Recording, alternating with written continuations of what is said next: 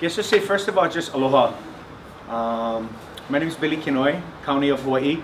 I'm very thankful to have Dr. Virginia Pressler from the Department of Health, Dr. Park as well, and Darryl Oliveira, Director of Civil Defense.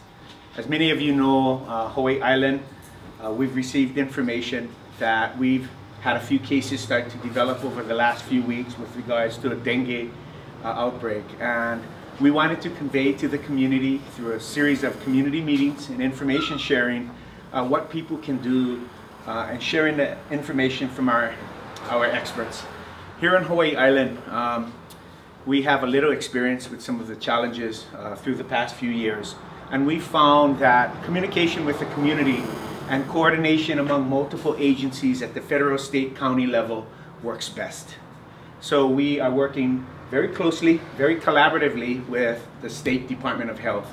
We're thankful for their leadership, we're thankful for their expertise, and sharing the information that I can then share with our Civil Defense Chief, Darryl Oliveira. I like to call up Darryl right now.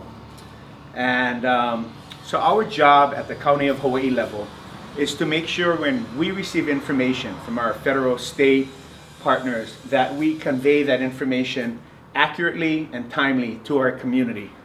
And that's what we're doing now. So our role at the county level is support our community, share information, and coordination among state and county agencies.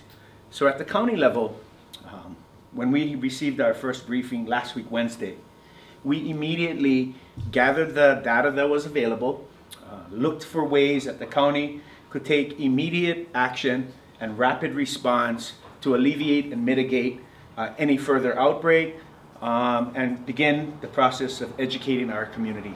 So I'd like to, once we received our first briefing from the Department of Health on Wednesday, we activated our Emergency Operations Center, got our key county agencies involved, Department of Public Works, Parks and Recreation, Fire, Police, our first responders, Department of Education was also there, and our Department of Health.